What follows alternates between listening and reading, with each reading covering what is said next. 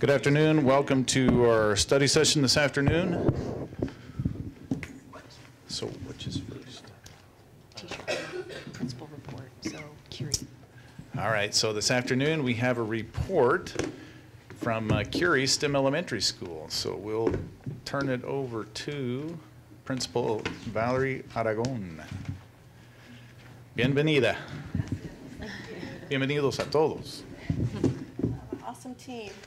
Superintendent Whitney, excuse me, board members. Yeah, thank you for inviting Curie to be first.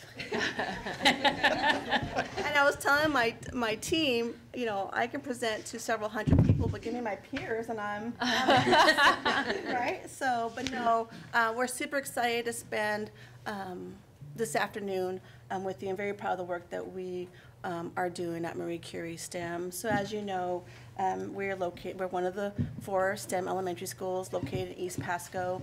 I think our traditions are rich in that we opened in 2015, and many of you selected our namesake, but what I want to tie is to our school colors. And so we are outrageous green, which I think ties in nicely with our outrageous outcomes, and we really are dedicated to have outrageous learning in our building. And then we're also gray matter silver, because there was a definite choice in our staff to go to Curie, as it was a choice for me. Love the East Pasco community, love our kids, and truly believe that we grow gray matter through intentional instructional implementations and other strategies that we're going to talk today. We are 95% free and reduced. We're 96% Hispanic, but we don't see these as roadblocks. We see them as opportunities and challenges that we have evidence that we're overcoming, and truly trying to reduce that achievement gap. So that culture of learning, and again, I think it's from the get-go. We're committed to make sure that our kids had a great experience, not only love school, but that we have evidence of student learning. And so today, again, we don't have enough time to talk about all the great things that are taking place at Curie, but we are going to talk about the consistent high academic and behavioral expectations that we've created, cultivating our why, right? And we'll talk specifically about strategies of mission statement, encouraging a growth mindset, and a college and career readiness environment. We had the opportunity to attend an AVID training this past summer and felt like it really complemented some of the things that we were already doing in our building in just more of a systematic way. And then identify some key strategies that we're implementing that have been very powerful in collecting data as ourselves, our adults, as well as with our students. And then celebrating success. We celebrate small wins, weekly, monthly, daily at Curie. And so that's kind of summarizes what we're going to talk about. The next couple of slides are our data, because what was presented to us is to talk about our data and a data opportunity. So this data here, I'm going to move, I don't like the mic there, is, as you know, we opened and we welcomed students from 5 different elementary schools. And then we averaged those scores, and this is what we had, okay? Right, and so our goal was to get better, right? To create more success, more proficiency for our students. So 8% of the students were proficient in ELA and 9% in mathematics. Okay, that was the scores they were coming to us with.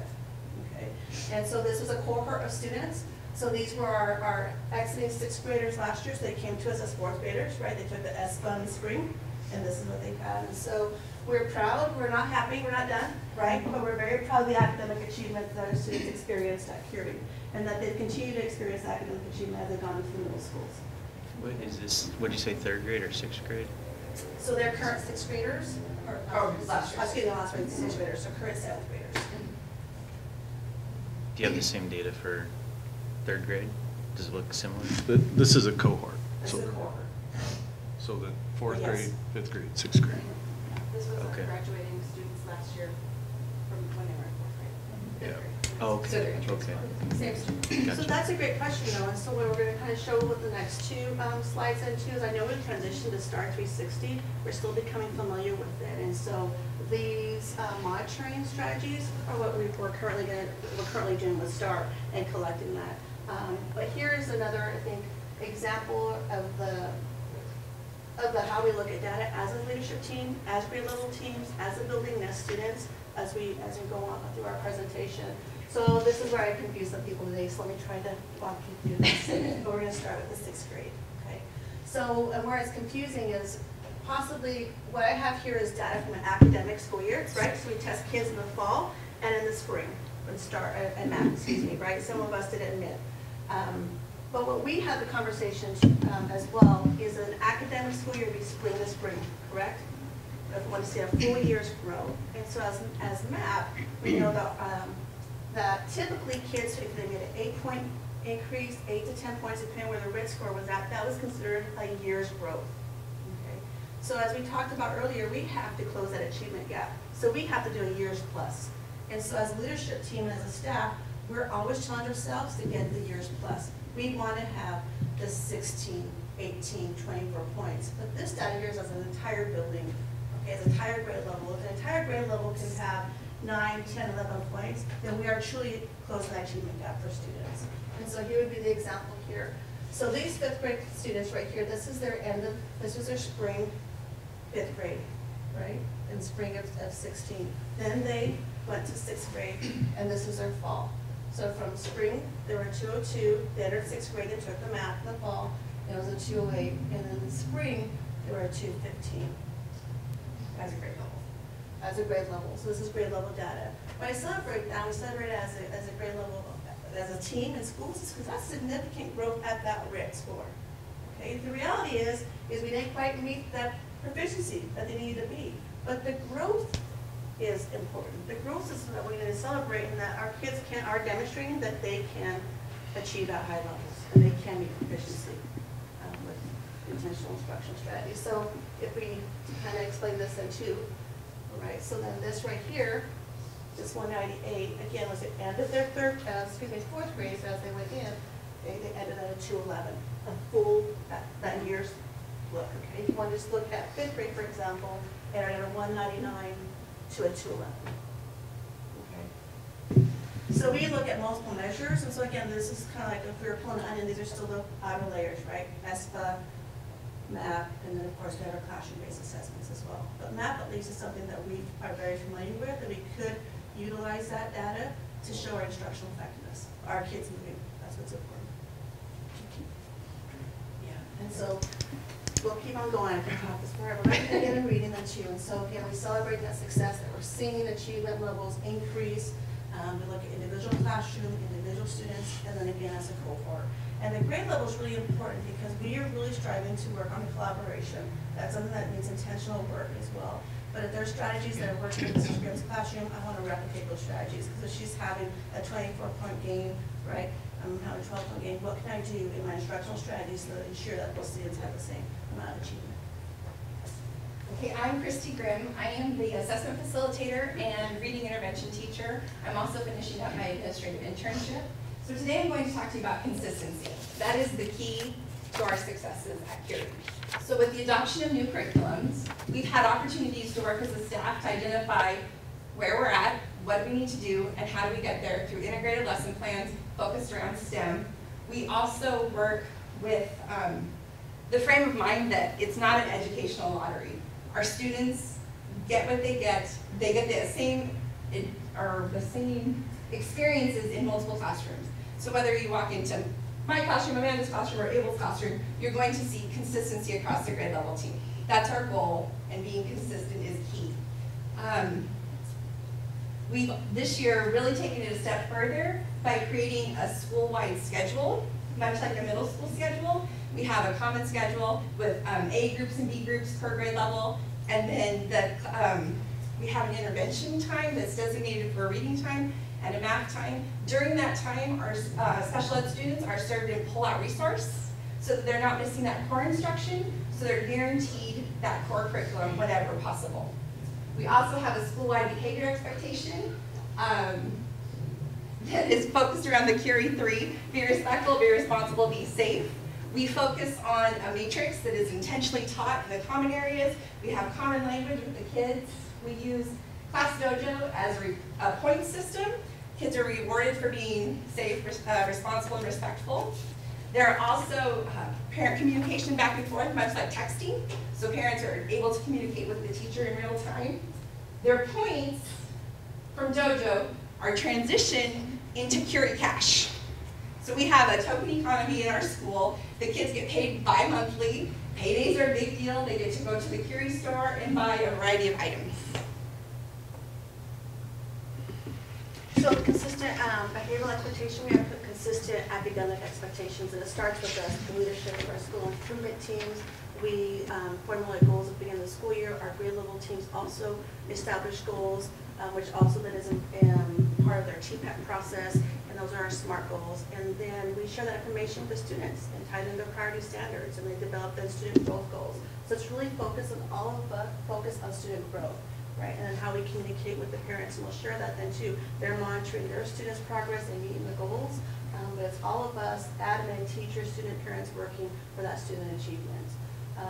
Sixth grade, and then this year actually we had fifth grade as well, transition to student-led conferences, and that was an adjustment for our community, right? They're used to just coming in and talking to the teacher, but it was super powerful this year, especially too with our binders, our organizational binders, where they would go to their student growth goals and to then demonstrate how they're progressing, right? And if they're not, those are difficult conversations. Why aren't you? And I heard those. I'm not doing my homework, I'm not studying, I'm not practicing, and that's why you're not seeing that student achievement. And for students to be able to articulate that to the parents was very powerful. All right. Hello, my name is Abel Lopez. I'm the sixth grade math and science teacher. I wanted to share how we are using data to look at how we're going to make our intervention groups. We have intervention and enrichment or extension classes that we are having for math and reading. So we use that data and we split up our kids into different groups. They go and we can get smaller class sizes, and we are focusing on where their needs are at. And we have a 30-minute math and a 30-minute reading intervention time. In that, we're also working on getting our kids to understand growth mindset and understand that, yeah, you're not understanding it yet, you're not getting it, you're not meeting grade level expectations, but not yet. Understand that it's not yet, but you will, and you just got to keep trying. And that's what we've focused on. We've done it in the past, but this year has been a real emphasis that we're really going with. All right, so at Curie, I'm Amanda Wilson. Also, sixth grade, language arts, and STEM. And at Curie, we are setting high expectations for academics. And some of the ways that we do that is we make sure that we communicate data with students. When they take an assessment, we mark it on graphs, which we'll show you here in a minute.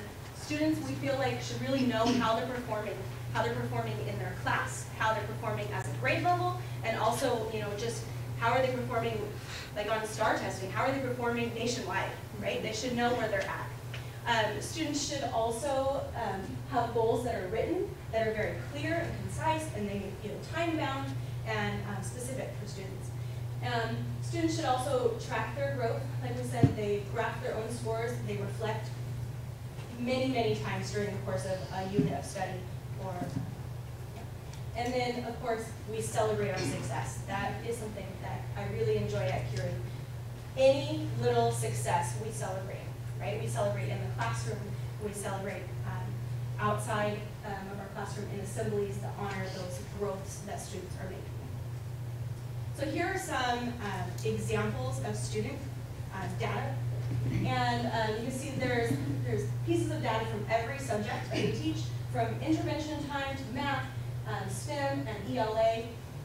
We'll just draw your attention to this one up here. We have students who, on their first attempt at an assessment, didn't do so great, 58%, not meeting standard. They reflect on that, they figure out what could I have done better, and then they take the assessment again, a new form, and look at that, 92%, right? And then they look at that and they say, well, I still have 8% of growth I can still make, right? So what can I do? How can I make it better? And this is what they say, right? These are reflections from student tests. Like, I believe I did a good job, but I can still improve by reading the questions more carefully, or by listening to vocabulary at home, so using resources at home. Or just saying, I'm not going to give up, I'm going to push myself hard. And these are our kids. And when they make those reflections, they can really, it's like back to that growth mindset, right?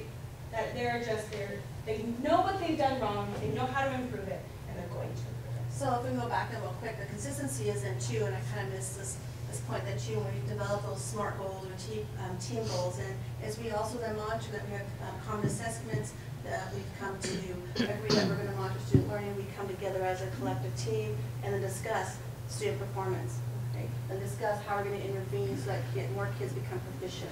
Right? Yes, proficiency is the goal, but also we also monitor level ones. Are we reducing the amount of students in level one? Because that's really critical. So it becomes a overwhelming task, right? When you look at our initial data. But not only are we increasing the number of students proficiency, but we're also decreasing the number of students that are in the level one that are making that slow progress to becoming proficient.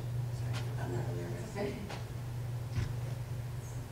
I'll talk about this green form. So we have a Curie Green form that is school-wide. It's a school-wide form. We had a similar form with MAP, and learning the new STAR system, we're getting there. The form's still getting a little tweaked. This is an actual student sample. So we start with their Smarter Balance, their different grades. So school-wide, we have this for all of the kids.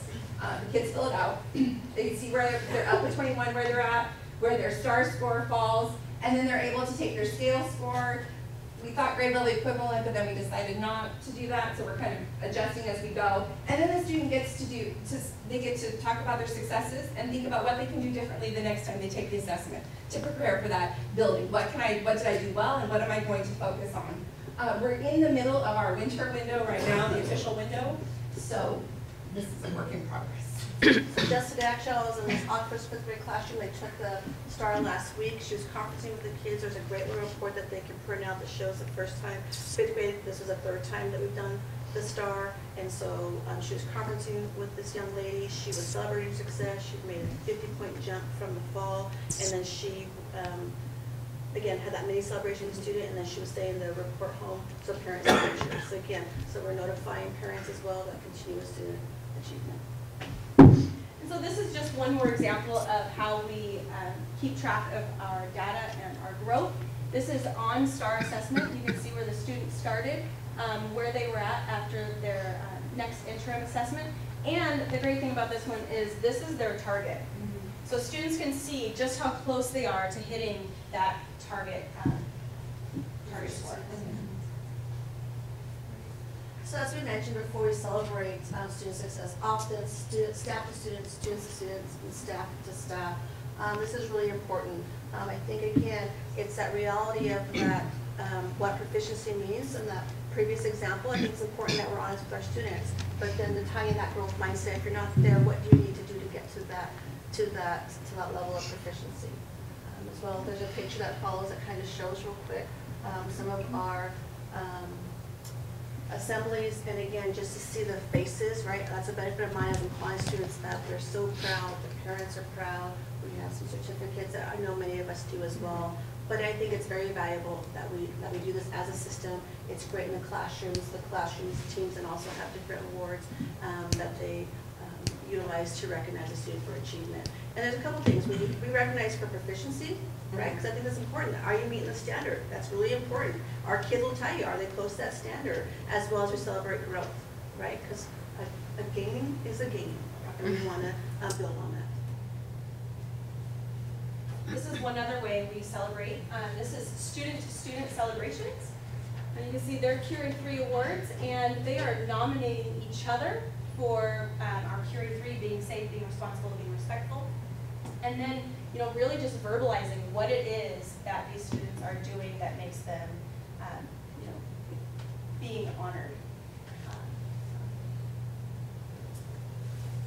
As previously mentioned, we have started Abbott Elementary School, and so we have Curie commitments for Abbott. We want to provide a culture of a growth mindset, career and college readiness, organization. We have some reading strategies we use, annotating text strategies we use, and note-taking strategies. Each grade level team, our A teams and B teams, have adopted a college that has a large number of STEM degrees. And so they're, these two represent Navy and Air Force. Oh yes, Navy's the specialist, I'm sorry. But we really focus around that. And the kids talk about it. And we also talk about, it's not just college, there's career readiness. So if you'll see the next slide, this is our why. Here's the sample of our 4th graders and their future. They're our future world changers. A variety of goals. One wants to be a house builder, one wants to be a doctor, but they have a variety of goals. And those conversations are intentional. They can't be assumed they're had. We have to explicitly teach how do you get to college, how do you get a career, and how to be successful in life. That's our big focus this year. So that was 4th grade. It's important for us all to know why we're here, whether it's as staff, why we're here. On those difficult times, we gotta remember, we're here to make a difference. And our students need to know that too. Our students need to know why they're here. Through the difficult times, they need to remember, okay, I'm here for this, and I'm gonna pull through this. And so we share with our students the mission statement, our school mission statement, but we take it a step further. As a 6th grade, we created classroom mission statements. And when I did it in my classroom, it became, okay, what do you need in your class to make this the most successful year you've ever had? To do more learning than you've ever done. They gave me some words, we put it together, and it became this one in the middle here. And we started off by reading it every day before class. And after a while, kids started to memorize it. It became theirs. We, the elements in room 222, are here at school to make our families proud and prepare for our future. We want to succeed in 6th grade math and science. We will be organized, have high expectations, and never give up. And it was amazing to see how they went from monotone to powerfully saying this. I'm like, I was getting emotional in class just like watching them. I had to stop and say, wow, look at how my class has changed, And it became not just knowing the school rules anymore. It became, why are we here? Are you making your family proud? Are you preparing for your future right now? Are you giving up? And so that is the discussion every single day. Then one further step was to take it from school to classroom to individual. And as an individual, this student here says, I am a Curie element that works hard to make my family proud. I am here to be successful and to learn. I want to get good grades so later I can have a chance to go to college by studying, listening in class, and trying my hardest in everything. And here's one more example that you'll find in our hallways. Not only do they have their mission statement down at the bottom, they have their quotes that they put with it that inspire them to get through the difficult times, to get through a minor setback, a failure. It's okay to fail as long as we're learning from those failures. And so you'll see this in our classrooms, you'll see this in our hallways, and you'll see this on each of their binders. They have 2 binders that they carry around. And our focus boards that they put up around them when they're testing. You'll see their mission statements and their quotes as well. So when they did this activity, I just have to say real quick, they were so proud in this classroom. And you notice every teacher did a little bit different, has a twist, right? But I'm a Curie student, a Curie 6th grade student. I'm here to learn. I will accomplish my hopes and dreams by graduating high school and college. What a great mission statement to have. And so really in this conclusion, we're happy to answer any questions, is that through these consistent strategies, we really truly believe we're building brain matter and students are having lots of academic success. Well, thank you. Thank you, well done. Lots of great things going on there. So, will you take questions? Yes, absolutely. We're happy to. Anybody have a question? I'm just wondering about the student parent-teacher conferences. And so how does it go with the student giving the parent the conference? How does it?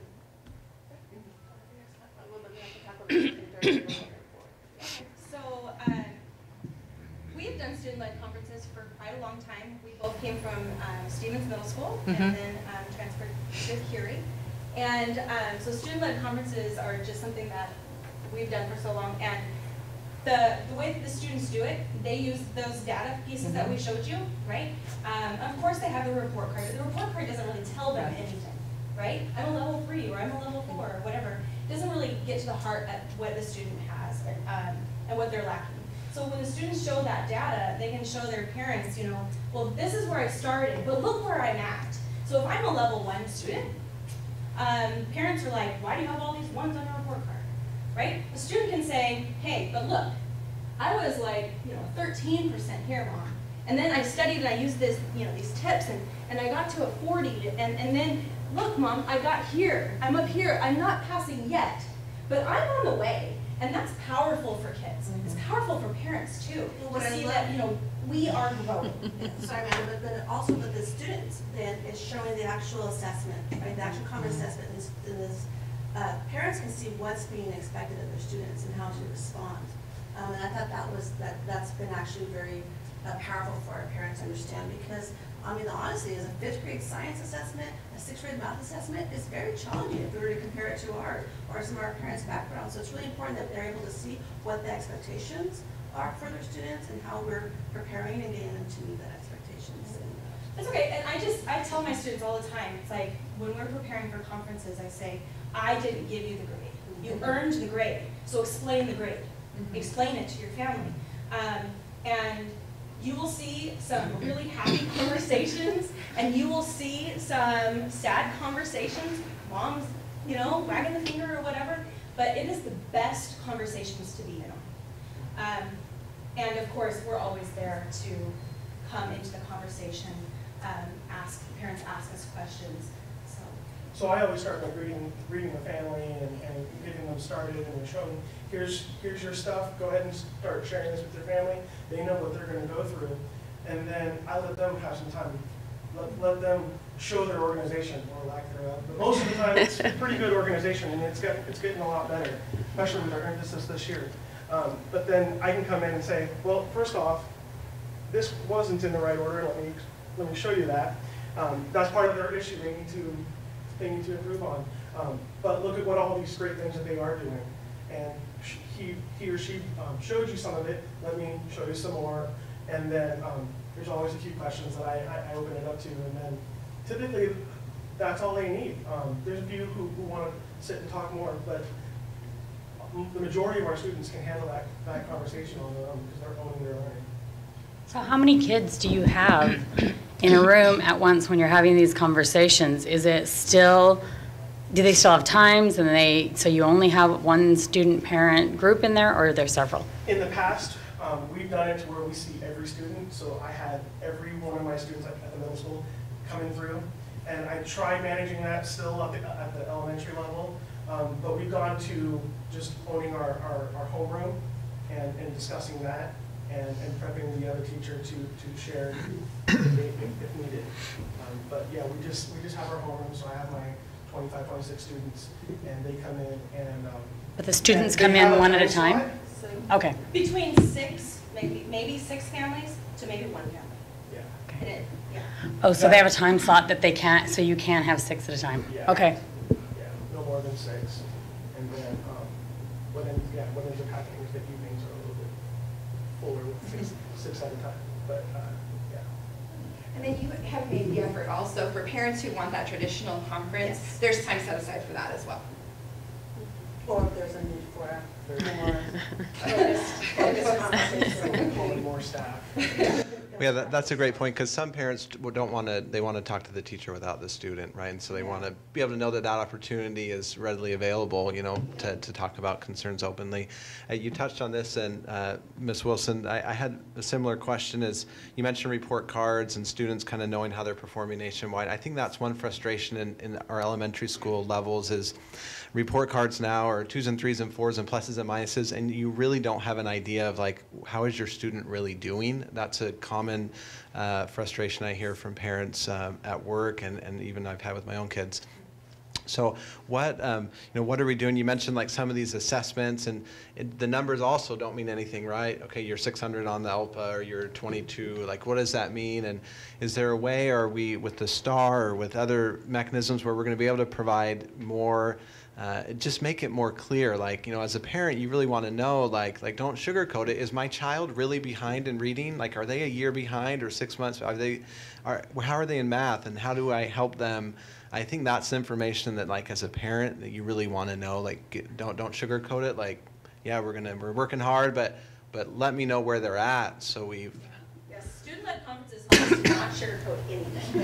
You know, it really benefits the sugarcoating.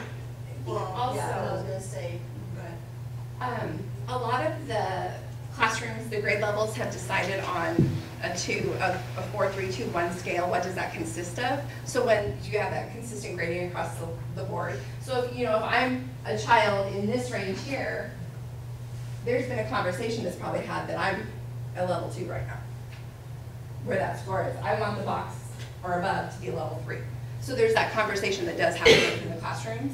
It happens differently at each grade level. And with each assessment. Yes. I mean, because like with STAR, we don't really know a whole lot about STAR yet. Getting there. We're getting there. With MAPS, we were like, okay, your score is a 215, high five, you're on level. You know, like we knew exactly what those numbers meant.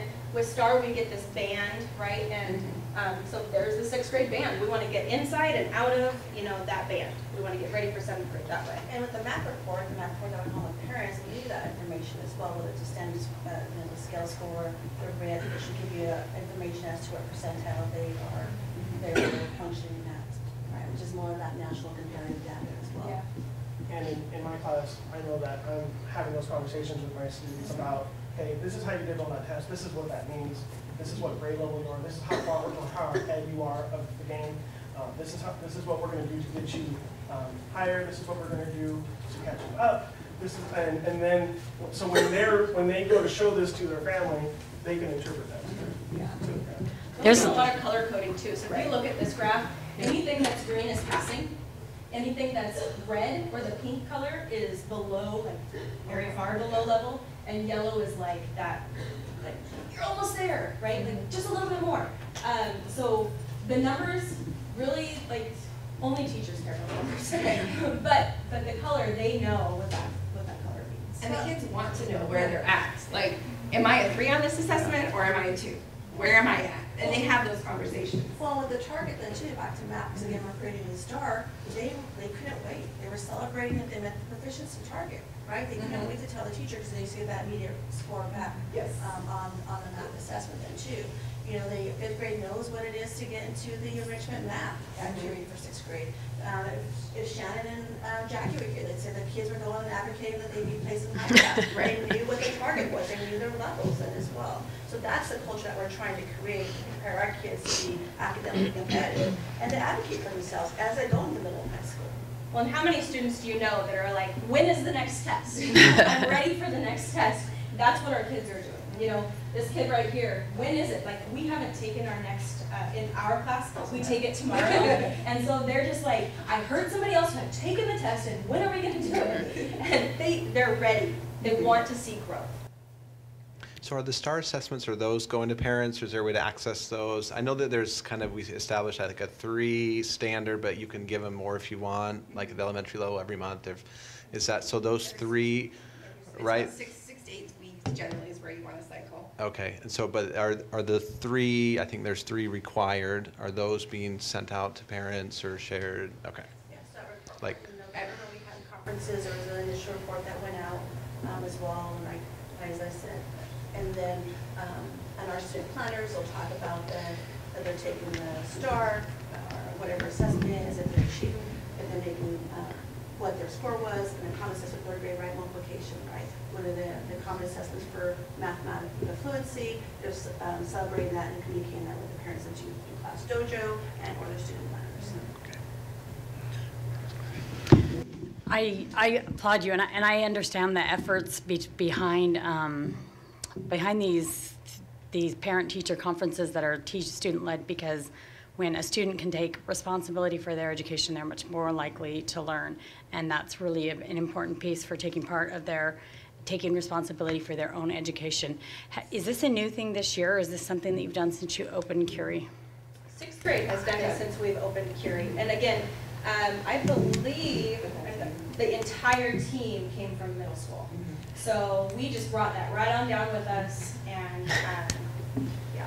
And this year, in 3rd, 4th, and 5th, there's still, the focus was the organization of the binder, and that there's a data tab in the binders where the students are monitoring their growth. And so that's how we transition to a school-wide, is that we're having students and share their academic progress, academic success through their organizational binder. From the second grade up? Is that what I heard? Third grade up, okay. The organization, the way we organize binders is fairly consistent from 3-6. We've established some consistency all the way through, so there's not going to be a lot of changes in the middle school all the way from 3rd through 6th. So there's some consistency, that's great. And then I'm assuming that there are some consistencies that would then lend itself to 7 and 8 if it's an AVID structure. So we have 7th and 8th grade AVID classes as well, and so the middle schools have been focused on AVID for quite some time. So they'll be able to kind of blend right into that system and know that organizational structure. They're proud of their binders. Yeah, Really they are. proud of their binders. It's impressive, right? But it's a skill. And again, I think our teachers were a little like, oh, 4th grade and 3rd grade. But when we came back, we did some intentional professional development and discussion, and the kids have become much more organized. Yeah. And we continued with the continuous PD on our organization, and we had teams create rubrics just last month, and then talking about what do they really want to see in 3rd grade. Because we went in kind of blind, just going by what we heard from the other AVID elementary schools, and just really making it work for Curie.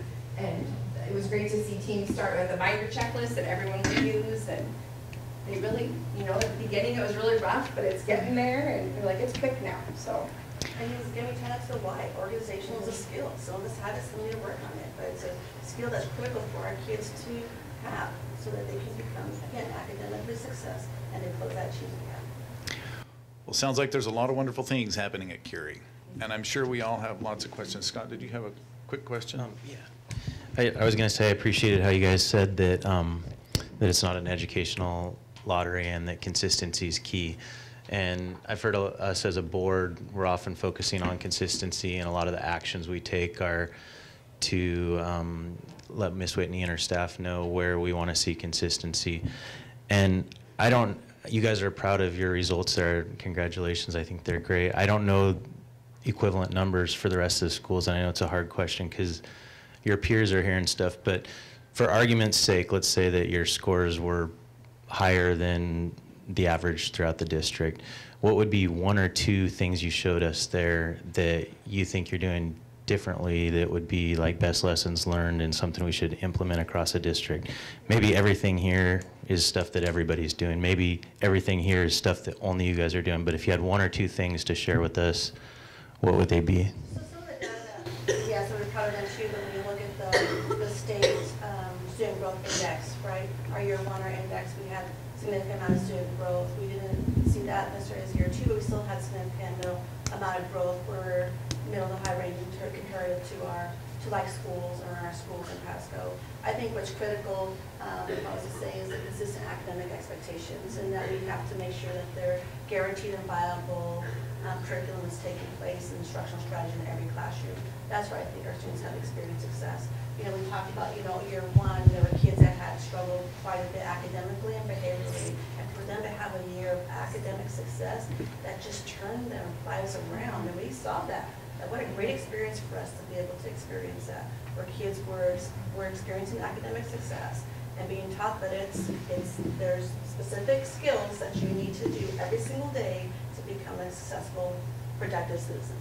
So let me rephrase it. What are 1 or 2 actions or things you showed us on here that led to that student success at a higher rate than you would expect to see? Academic expectations and collaboration, monitoring student learning. Okay, thank you.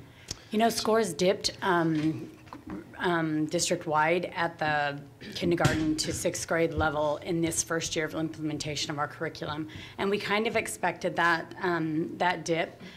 How do you think that teachers are doing with, because adopting at an elementary level, the meat of most everything is your ELA and your mathematics, and those are the 2 things that change completely all in 1 year. How are your teachers doing with grasping that and being able to teach that and teaching the new curriculum and not going back to their old things? Can you give us the 30-second version or less? Yes. Sorry, but we've got, yeah. I mean, we've got lots of questions, and I'm sure you would not mind if we showed up at your school and asked. Yes, I think the implementation dip was an actual reality. Curie being a STEM school, we went away from our STEM design curriculum lessons for year 1 that were integrated, intentionally designed, rigorous, and we did include or infuse some of the new curriculum. We felt that was a little bit of detriment for our students, based on the data, based on not only the standardized data, but our classroom-based assessments as well. So we're going back to our original plans and including the curriculum, the general, the non-STEM curriculum when it's appropriate to meet those standards. Well, thank you very much. Lots of good things happening there, and appreciate you coming.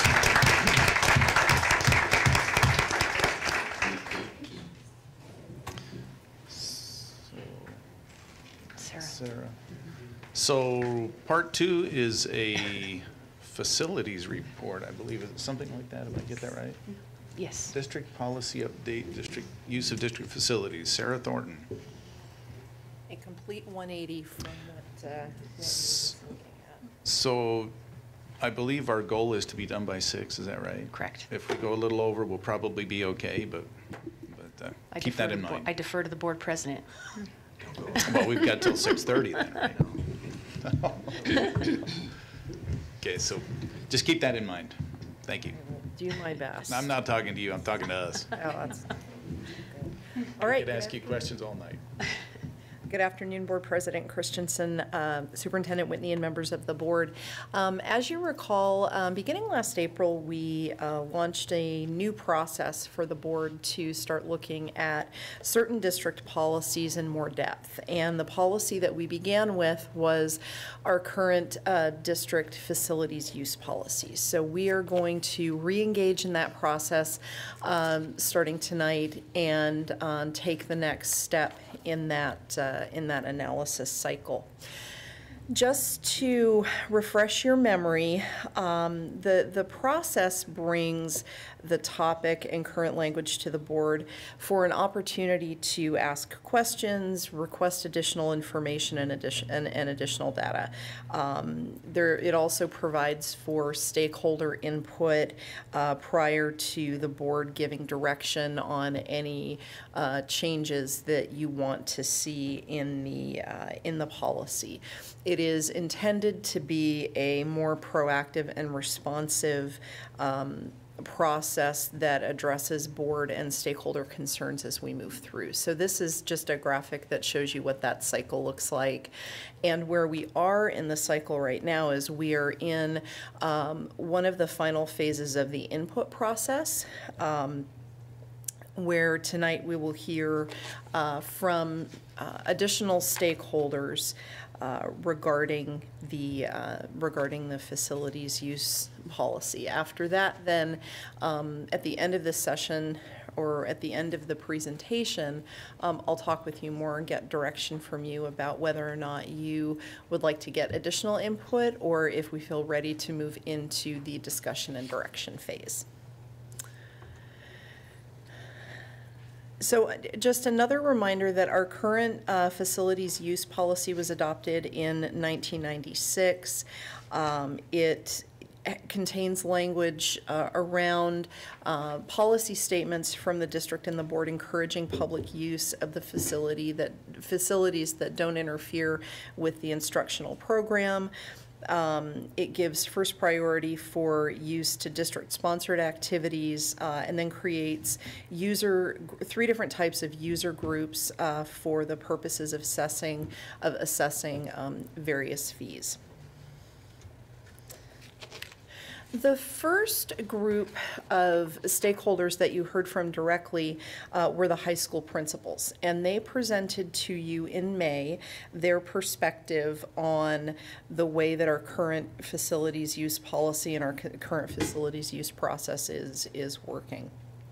I don't want to put don't want to mischaracterize what they told you. I know we spent quite a bit of time with them back in May, but the general takeaways from their presentation to you were to retain priority to students and district programs, provide for flexibility in scheduling to accommodate extra practices, postseason play, unanticipated needs for the schools to be able to use their facilities, ensuring that community use does not impact student safety, trying to maximize community use of the high school facilities in the off-season where possible, and then also maximizing use of elementary and middle schools where that may or may not be occurring at this time. So those were some of the general takeaways from the information that you were presented from the high schools.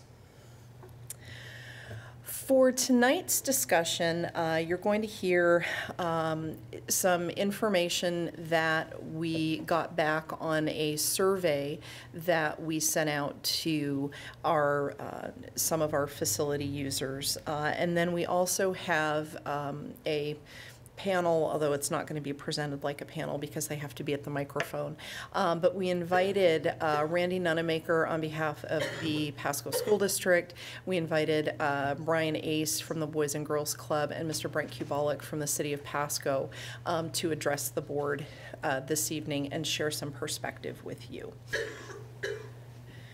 So the first thing I'll touch on is the survey that we sent out, survey results that we sent out to our facility users. And we identified between 50 and 60 individuals or groups who had gone through the district's facility use reservation process to use district facilities over the last 12 months. And we sent a brief survey out to them to get their feedback. We got about 16 or 17 of those responses back and didn't get necessarily complete responses from everyone. So I don't have it. It's a small enough N, and some of the responses were very specific to that organization that it's not really possible to quantify it in a way that I was hoping. However, there were some key takeaways from the feedback and suggestions that they provided, which I've listed here for you to see. And I think that the feedback is consistent with what you as a board have heard anecdotally, with the feedback that we as staff have heard as well. I think Randy is going to speak to that a little bit later too. There were as with any feedback survey, there were kudos and complaints. So it was really across the board. Things that generally were identified as working well included the value that people felt that they got in being able to access the district facility, i.e. being charged a reasonable fee for what it was that they were able to access. The conditions, the care that we take in maintaining our facilities and the cleanliness of the facilities and that type of thing, got some consistently good feedback. And also just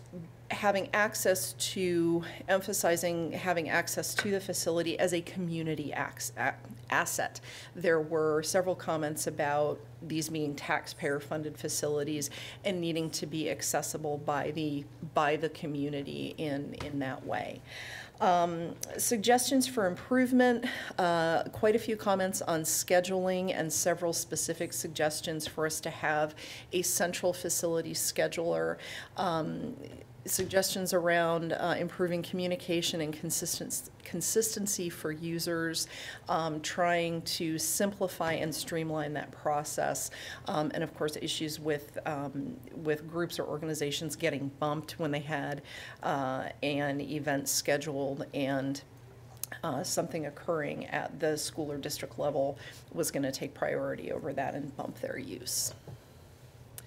So that's the general feedback from that survey from that specific group of users. As a district, besides the three identified categories of our individuals who can use our facilities, which are basically available to rent, we've invited the Boys and Girls Club in the City of Pasco to speak to you tonight because we have specific formal agreements with each of those organizations. We have a couple of contracts actually with Boys and Girls Club around use of our facilities. They run the daycare at New Horizons, and in addition they provide childcare services at several of our elementary schools, and we have agreements around that. It's been a long running partnership with the clubs as they seek to work with us in serving Pasco students during the times when they are not in school. Now, Brian was not able to be with us tonight. He had to travel over to Olympia, but he did. I'm going to hand this out to you in just a minute as I turn the mic over to Randy. But he did provide a letter that he'd like to share with you, just outlining some of his suggestions and his appreciations for that partnership. He does have a few suggestions in there with regards to development of future facilities, specifically designing and planning in a way that would enable the club to, for example, locate a portable on the site, much the way that the Tri-Cities Community Health Building is located on the site of Ochoa Middle School, so that rather than impacting the building, the club could, for example, purchase their own portable, locate it on the site, have care available to families without having to impact the district facility. So that's one of the ideas that he highlighted in that letter. And he is also more than willing to come back and talk with you directly. It was just a scheduling issue for him tonight. We've also invited, like I said, Randy Nunemaker to talk to you about the district perspective with regards to the scheduling. And then after Randy offers his perspective, I'd invite Brent to come up and offer his perspective from the city. So I'm going to turn it over to them.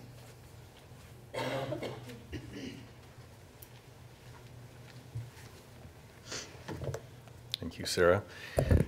Board President Christensen, Superintendent Whitney, and board members.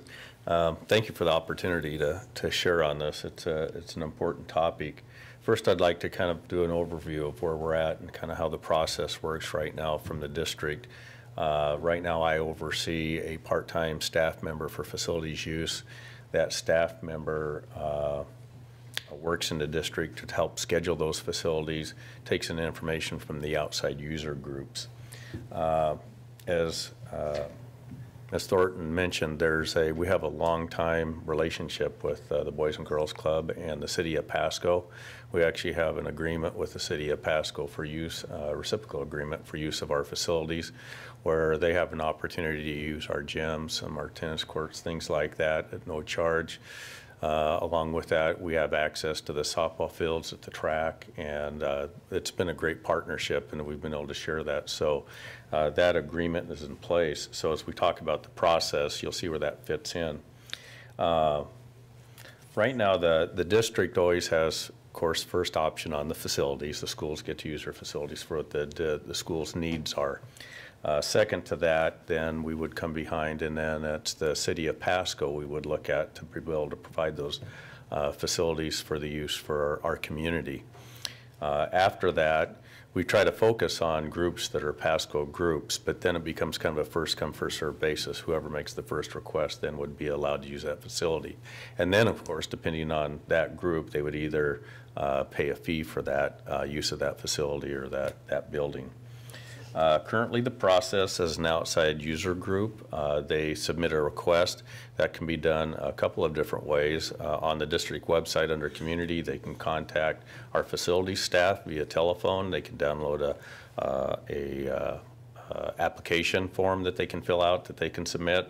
That can be done to the district office. It can go to the school. So there's a few ways to make that request.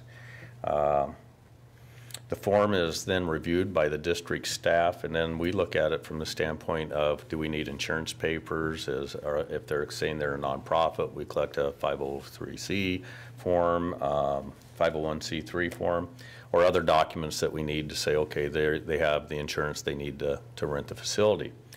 Once that's received, then our staff takes that and we submit it out to the school that's had the facility that's been requested, and then it goes to the building principals, and they have the opportunity to approve or deny that at the school level. Some of the challenges that go along with this, and I think when I say this, if Sarah presented this earlier, that our current policy was written in 1996. You know, back probably we had 8,000 or less students at the time. And so things have changed a lot, and there's a lot more demand for facilities right now. So it's becoming, that's become a challenge. The paper process that we have, you know, anytime you have a paper process, there's an opportunity for it to set too long on one desk or get moved to another, or before it gets to the right place. So there becomes gaps where things get missed, or there's a delay in the approval or denial process where somebody doesn't hear for a while. That can happen. The other thing is, because we have basically then we have 22 points of contact throughout the district for approval and denial. And of course, what can happen with that is then there can be double bookings, and then somebody loses access to the facility when they had it scheduled.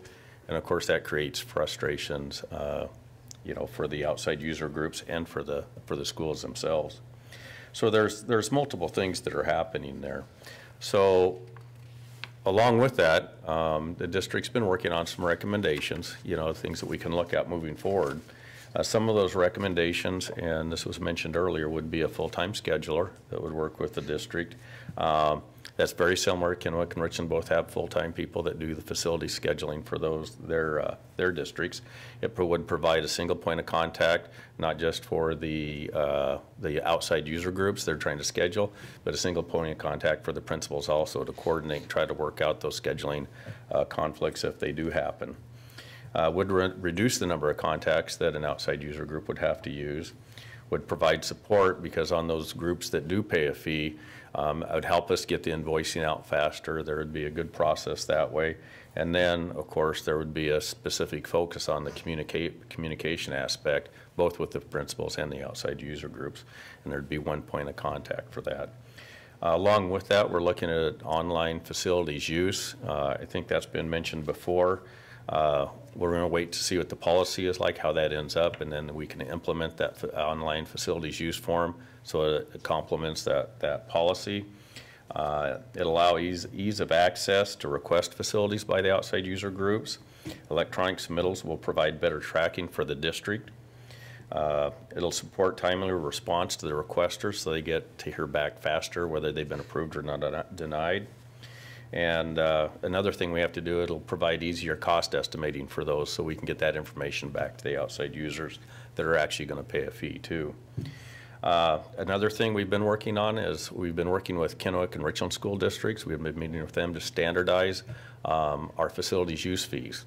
They may not be exact, but they'll be very close to each other so that throughout the 3 districts, they'll be very similar so that not one district is charging more in one area and another district less in another area. So we've been working on that also, and it'll provide some consistency for the groups that are trying to use our facilities, because many of them, they'll work with us, they'll work with Kennewick and Richland, and when the fees are different, that can create some challenges. So that's just an overview of where we're at right now, kind of where we've been, what we're looking at now, and what we're looking forward to. Okay.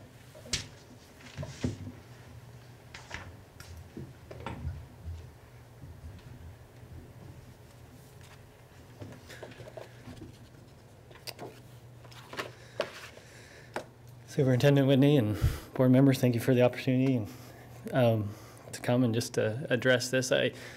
First off, I want to say we are so grateful as a city for the interlocal agreement that we have with the schools, both as as organizations that are tax funded and supported. I think there's that need and expectation that we need to serve the community, and being able to use each other's facilities makes better use of those tax dollars and serves our community better. So again, thank you for the many years that we've had that agreement in place. And on that, everything that Randy said kind of goes right along the lines with what I'm thinking and what needs to be done.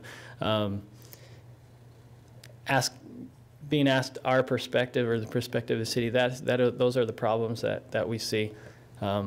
Multiple double bookings of facilities. We used a lot of the schools for our youth basketball program. Never fails. Start practicing, come in.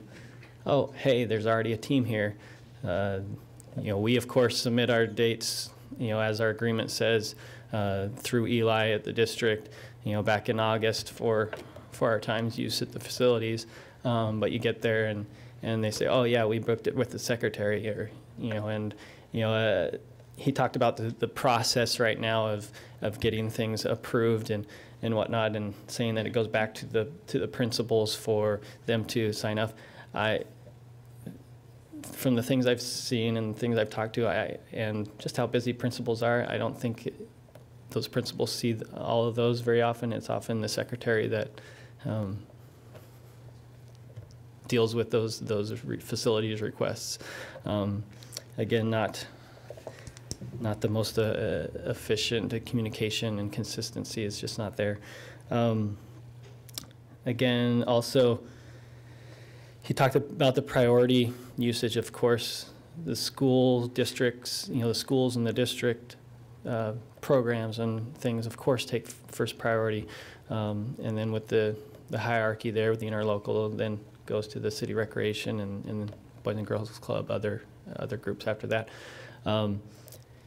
Even with that in place of those priorities, I think with all the different schools scheduling their own things, they have very often, they'll have their school program scheduled, but it's not actually put on to the district calendar or whatever. And so we're approved for coming in for an activity, but then they're like, oh yeah, no, we have this school band concert, or whatever this night. And oh yeah, okay, now deny. And it's 2 days before the event or the day of, or we've had it at 3 o'clock when they're scheduled, and there'd be at 5 o'clock, so just too many points of contact, too many separate calendars. You're not able to keep that communication consistency.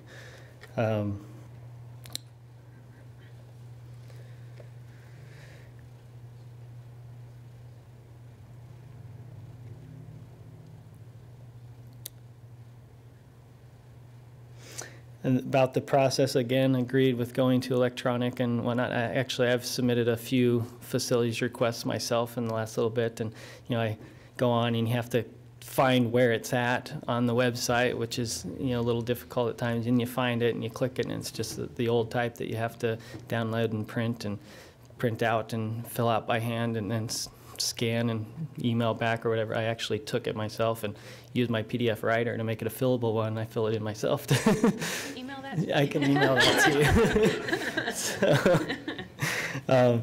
So just going to, even beyond that, where they can just go into a system that you submit the request right there. I've talked to Randy about, again, because this is a joint use agreement, you guys, we have softball fields, baseball fields, track, and most recently we'd be able to work with the schools to give use of Memorial Pool for the swim, for the new swim teams. That using those facilities is, is a great way to save on taxpayers' dollars that way. And so I think going to something like that would be great. And we have in our system now for the schools, as far as submitting the requests for use of ours, where you can just go onto our website, click the thing, and submit it, so we can get that request and approve it to you. So, but anyway. I also wanted to thank you for your work and effort in refreshing our agreement.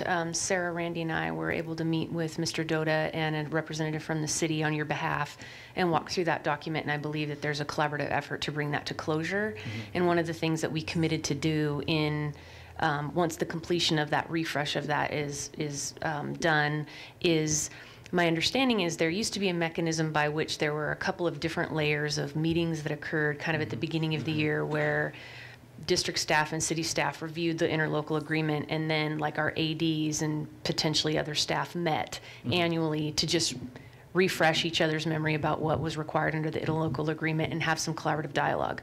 So we made that commitment that once this interlocal agreement was refreshed, that we would restart that practice that both the district and the city felt like really worked well to build those collaborative relationships and kind of identify the face with the name in terms of points of contact.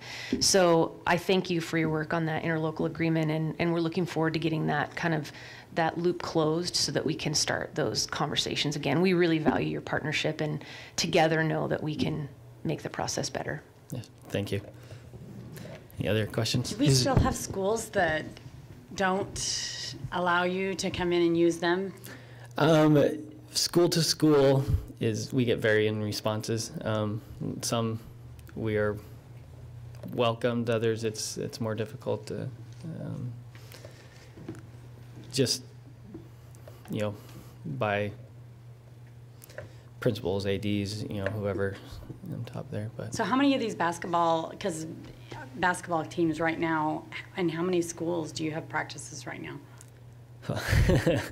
the exact number I couldn't say right off, but we're probably in at least 10 of the 17, right? 17. And is that because the Elementary other schools. ones won't let you in, or is that because you No, only need not those always. 10? A lot of it is, because we try with our youth basketball, we have almost 500 kids in the youth basketball program.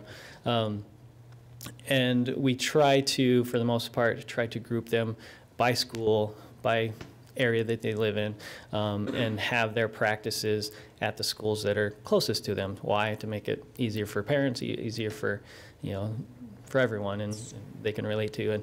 And so a lot of it's that is where did the kids come from, who signed up, and is there that school available? So, we have most all the west side schools have them, and a good number of the east side schools, but not all.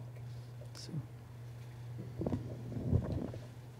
Just from my understanding, and this is for Mr. Nunemaker, is there currently, if not a full-time person, a single point of contact? Because I think a lot of the frustration that I've heard is people tell me that they think they have a single point of contact, and what happens from there where it gets passed around to principals and everything else, they don't know about that, right? Most people don't. And without saying names again, but people think that they have a single point of contact. Do we not currently have a full-time or part-time person working on this? You said we have to hire somebody, but do we not have anybody? We have a part-time person that helps facilitate the outside user groups that want to submit. But once they submit, then it leaves their contact and it goes to the schools. Mm-hmm. So they don't have that one person, because they're part-time, they don't have time to go to each school, to contact each school on every outside user group to do that. Once it gets turned over to the school, then the school is the one that takes it from there to approve or deny and coordinate with the outside user. Thank you. So when you get the system in that's more digitalized and they can submit online and request online, I assume the principals will be the first to submit all of their events. So those, or are the principals still going to be in charge of each individual? How's that going to work? Well, that was to be determined yet, but the idea would be that there would be, with the central point of contact like that, the district, the schools would have first priority and schedule theirs first, and then after that, then we would schedule in behind them. And then, and I think with the city, and we've done this before, there's full seasons that they have. So there's a time that we have that we'll work with some of the schools to say, okay, we need to have your information by this date, because then we know what the openings are. We can provide that information to the city, and then they can schedule their teams around that. So there's coordination that still happens right now on those larger ones, but on the individual ones, that's where we also get into some trouble. And we as a board realize that this is difficult for our schools because there is an impact on schools and there's things that make it difficult, but we are committed to our community, not just to district. And obviously district comes first and then the community, but I'm grateful for these partnerships, and I'm hoping that, I know that was one complaint we had a lot of for a while, where parents were like, this school will let us, this school won't. And so through our policies, we're trying to protect and to facilitate at the same time and solve some of these problems. So if that's not happening, we as a board need to know. I think exactly that feedback is what triggered this in-depth process. Is we do know that the process is clunky, and the outcome of this is for us to fix that, and we're fully committed to that. And I can speak from personal experience. I was contacted by an outside user group and asked to help facilitate the solution to what was a soccer field issue, and it literally took me 18 hours of time to unweave the noodle and figure out what the the path forward was. And it was really about kind of 6 different people and contacting and saying, will this time work? Oh, this one won't work? Okay, but will this one work for you? And, you know, like I worked it and we got it all figured out and got everyone taken care of. So that's just one example. And I did it purposefully to see where are the holes in our process, you know, how much time and effort does this really take? And some from a place of knowing, understand, okay, you know, here are the issues that we need to fix. And all of us are committed to working through it and, you know, and having a singular point of contact with some additional time that can help kind of walk through those conversations. There's really no problem we can't solve given enough time to make the right contacts and communication.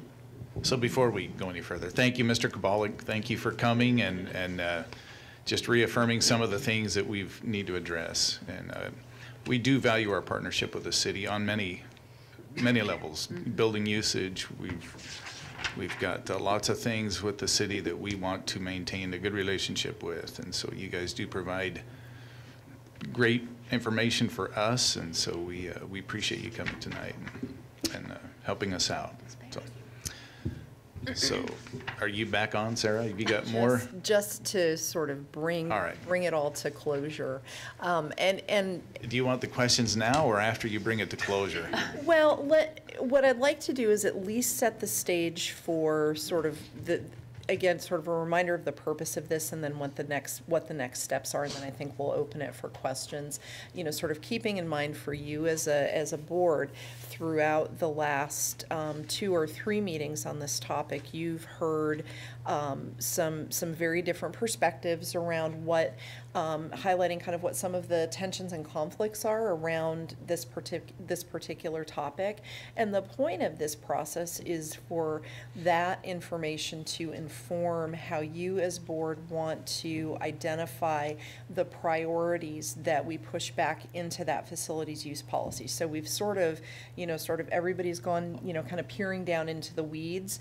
And so we're going to bring you at the next step in the cycle would be to kind of bring you back out of the weeds and talk about just general directions and priorities, what's important to you as a board collectively. Then we can put that in a policy that drives what the appropriate procedure would be. So just to kind of give you a big picture of where those perspectives would go. And at this juncture in the process, we can either provide more information to you for additional input, or we can start moving into that direction process at the next meeting. So that's just how I wanted to wrap that up. Well, I love this process. I think this is great, and I think this is the first that we've really done this way. I think it's just so much more effective to hear the community, to hear our schools, and then to make policy and driven around that voice. So thank you so much. I'm excited to see this work continue. Well, and we'll see how it turns out, right? I mean, this is the first time we've done this, so honestly, when we're done, we'll be coming to you for feedback on how we might tweak it moving forward. We're not done, are we? No, you got 15 whole minutes. That's good. Yeah. I tell you, this reminds me, so I'm just thinking of church. We schedule church buildings in our church, and that there's a nice, robust online thing, and it's still very, very frustrating. So there's not going to be any easy answers here. But I do think, and I'm looking forward to your recommendations as to what we do, but certainly we've got to address this issue of double booking. I know for principals, I mean, it's their building and their domain, and they ought to be able to use it when they need it. And sometimes that can be just emerging issues. However, we've got to, when we're talking about basketball practices and things like that, we have to recognize that those things are scheduled well in advance and that we need to honor those agreements that we've got with them. So, and others as well. There needs to be something where, I mean, certainly we can't, so again, using the church analogy, if you get on a year in advance and schedule it, you think that you're locked in, right? Well, that's wonderful, except we're not all that organized, and sometimes things come up. So we can't, just because you're in there a year in advance doesn't mean that now you're locked in, because things do come up. So we've got to have policies that way as well, that it's not just first come, first served. And the other thing that's interesting, you're talking about soccer fields or baseball fields or or on the city side, shelters where they're outside facilities, and if somebody shows up and nobody's there, it's open, right? So if I'm here and nobody's using it, then it's my field or my shelter, and that's not necessarily the case. So I'm curious to know how you're going to solve that one. Any other comments from board members? I guess I'd like to see, we talked about a educational lottery. Sometimes I feel like the facility use is a lottery, not talking about who rents it, but let's take the example, some of our schools, kids can go after school and they can go shoot baskets and they can go play on the baseball fields and they can do stuff. Other schools, lottery-wise, have locks around the perimeters and they're locked out. There's not consistency. I might live near one school and my school is locked up and I can't go play there. I live in another neighborhood, I can go there until 7 p.m. I live in another neighborhood, it's closed at 4:30. I'd like to see some kind of consistent policy for the outside play fields so that if we need to lock them up, if there's really a reason we need to lock them up, then they should all be locked up around the same time. If they don't need to be locked up, let's not be locking them up at 4 p.m. And also, if possible, is there ways to expand the opportunities for kids to use gyms, not through the city, not playing, but to go use open gyms and open the schools for a certain amount of time? Because one of our outcomes is to get kids involved in extracurricular. Not every kid has the opportunity or the resources or the parent support to participate in organized activities, but having gyms open is a great thing for them there too. And I'm excited to see our broken policy, not broken, but our policies get fixed so that people see more consistency, whether it's a single point or whatever the fix is there. And then one other thing I had was on fees. I'm glad to hear that you guys are talking to the other districts. I think it's going to start impacting us more, and if we need different fee structures for different groups, I fully support that. But an example is I have friends whose kids play in Kennewick or Richland and play AAU basketball. Let's say Kennewick is charging more money for AAU because AAU charges entry fees. And I fully support that. I think Kennewick has the right to do that. But where it starts to impact us if we're not doing the same thing is they start to say, well, I'm not going to go reserve, AAU's not going to go reserve in Kennewick. I'm going to go to Richland and or Pasco because it's cheaper and they're not doing it. And if it's the right thing to be consistent and to charge groups that are charging entry fees more money, I would fully support having more fee structures than we currently have and to try and be consistent with those other districts so that we don't get an inordinate amount of other people coming over and filling our facilities. So, yeah. Okay. Yeah.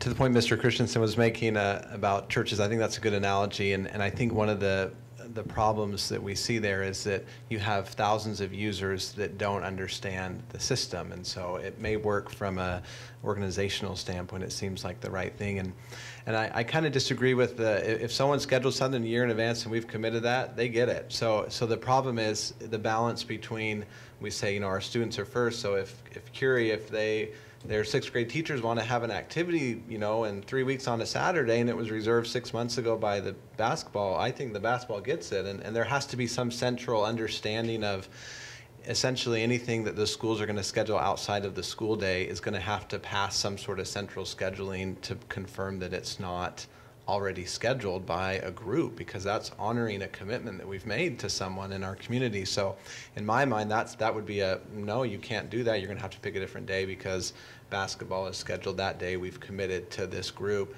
for these dates. And so there has to be some central component to that.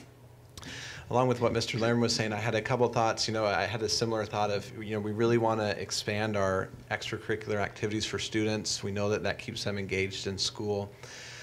The numbers that we were presented recently showed that our middle school students participate 50% of them in athletics, and in high school it's 25%. I mean, that's just crazy. It should be the same or higher, and so I can see that this is going to become an important part of this discussion, is either the development of some sort of intramural high school sports to get to keep those hundreds of students active and engaged. And so that's going to have to be part of this. You know, what's going to sort that out? Do we have our middle school programs do we organize something similar in high schools? And I think they're probably working on something like this, but that needs to be part of this discussion. This is a little bit unrelated, but I just want to throw it out there just to kind of put it out there since we're talking about facilities use.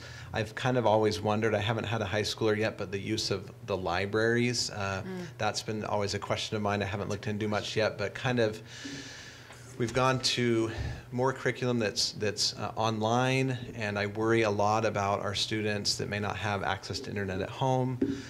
What is their ability to access their curriculum and homework and things? So, you know, what are the hours of our school libraries before school, after school, at lunchtime, on non-school days? Now, certainly we have public library. We have the West Pasco Library and the Pasco branch, both branches of the Mid-Columbia Library. But anyways, I'd like that to kind of make sure that we're addressing that as well, and since that also involves the use of our facilities.